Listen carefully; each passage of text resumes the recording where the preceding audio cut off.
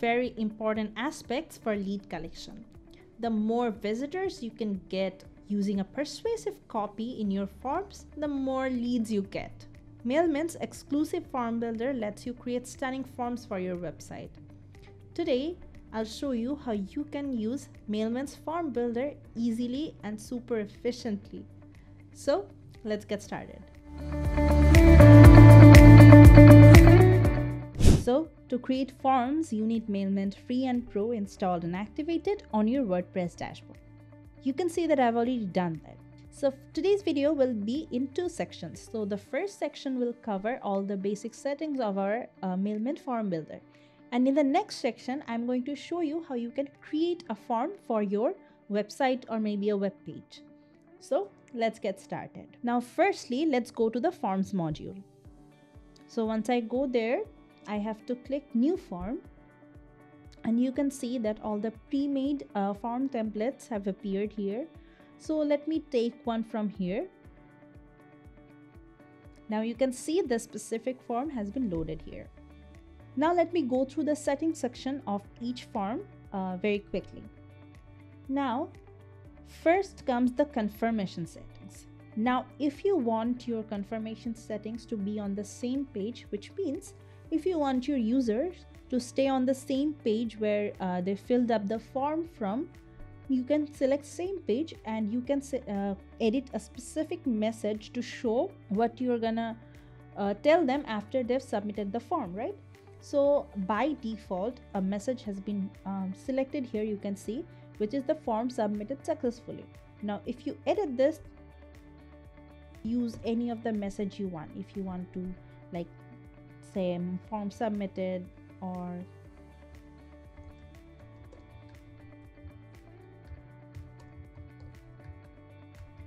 you can add any message you want to show here as you want. Now, the next confirmation type is to a page. So you can either select, let's say, Mailmint preference. What that will do is your user will be taken to this specific Mailmint preference page. All right. Now, I'm not gonna keep it. Let's go to a custom URL page. Now, if you want to take your user to a specific web page, then you can add your custom URL in this field. And you can also add a redirection message here as well. So that's about it for the confirmation type. So for this specific case, I'm going to keep it on the same page. And for this display option, you can also enable or disable this option for specific days. All right. Now I'm going to keep it always visible. Now for the next settings, I'm going to show you the form types. Now you can see you can select 4 types of forms for this specific template. Let me tell you, you can use these types for any of the templates available, and even if you create one, you can use this as well. So you can see the 4 options are pop-up, fly-in, fixed on top, and fixed on bottom. So for the pop-up form, what will happen is once your user comes into your web page or website or landing or wherever you have embedded the form, this specific form will animate as pop-up. All right. For the next type is fly-in. So it will fly in inside that web page if you select this. Or you can select other 2 types of form that we have. One is the fixed on top and other one is the fixed on bottom. So it will be either fixed on top of the web page or fixed on bottom of the web page. So for this specific template, I'm going to use the pop-up one. Now for the next settings, we have animation. Now you can select 2 types of animation for now.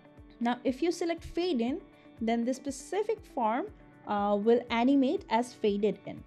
And if you select the slide in up animation, then the specific form will slide upwards once your user has submitted the form.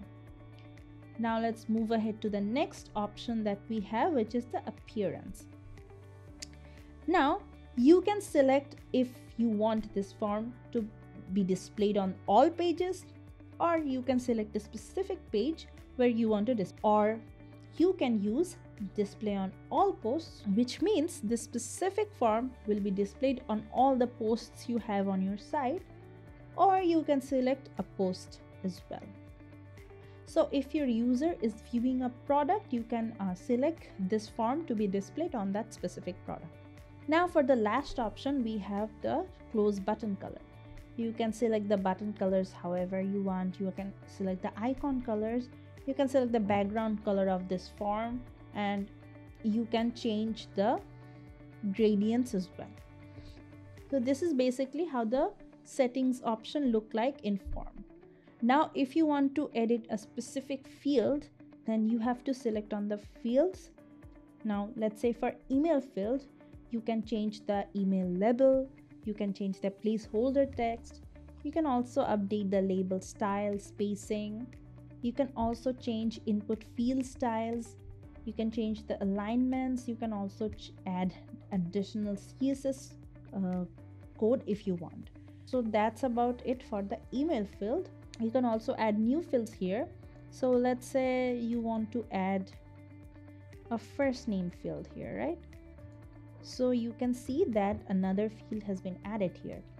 So the first name field is basically same as the email field. You can change the label styles, input field styles, and add additional codes. And same goes for the last name. If you want your users to add their last name, you can add that too using this field that we have, which is the last name. And for the last one, you can also add custom fields here. Now for the custom field, you can either map an existing custom field that you might have created from the settings option, but I'm not going to do that because I don't have one yet. So I'm going to create a new custom field. Let's say I want to create a custom field named if they're a new customer or not.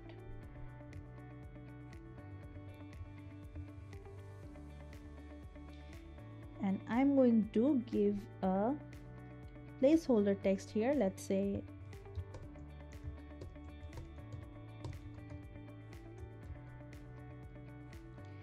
then I'm going to mark it as required, and I'm going to create the custom field from here.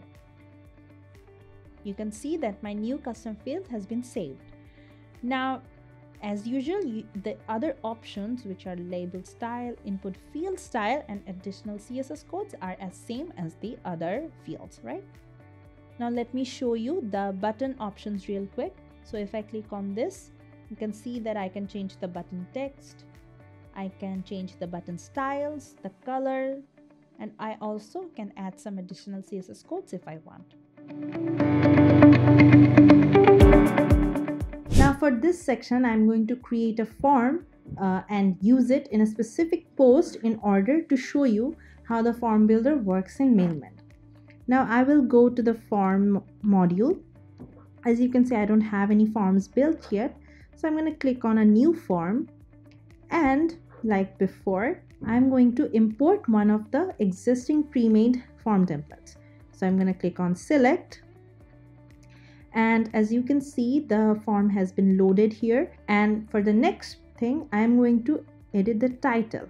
Now the form that I'm going to create will be used to collect leads. So I'm going to name it lead generation. Now I'm going to add a specific list, which is the potential customers. Now this will mean whoever comes into my website and sees this opt-in form and submits it, they will be assigned this potential customer list by default. Now I am going to edit this template that I already have, right?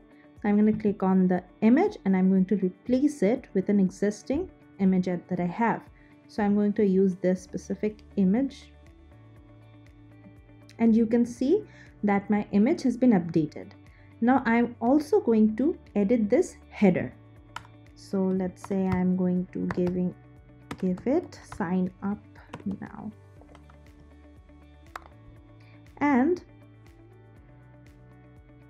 I can also edit the content, which is, let's say, subscribe to get the freebie. Now I can also edit the email field. I can also add another field which will be maybe first name.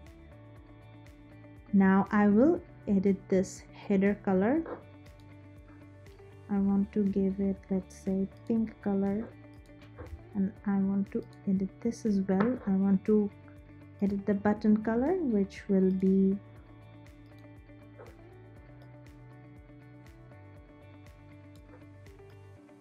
this. Now I'll just have to click on update. So this is my form and it has been updated successfully. Now for the next part, what I'm going to do is I'm going to click here. Now you can see that the basic settings have appeared here, right? Now what I'm going to do is, now if I click on appearance, I can select a specific post where I want to embed this form. So I can select this one, which is the best lead generation tactics, where I want to show this form to my visitors. Now I'm just going to go ahead and click on update. So once you do that, your form will be updated. And now let me show you how it's going to look at the front end. So if you click on post, you'll be able to see the post that I just added here. I'm going to view it incognito window. So as you can see, the pop-up form has appeared here, and I'm going to add an email address as well as the first name to subscribe into my own Mailmint contact list.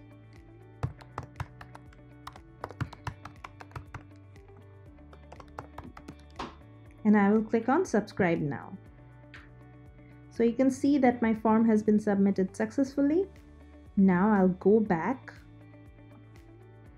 and check my Mailmint contact list. You can see that nabila@gmail.com and the first name Nabila has been added to my contact list, as well as it has been assigned the potential customer list name. But also you can see that the status is pending here. So if you click on the email, you can update the status however you want. So this is it, guys. This is how you can create lead generation forms using Mailmint easily and super efficiently to collect leads and convert them into your customers. That's it for today. I'll see you in one of my next videos.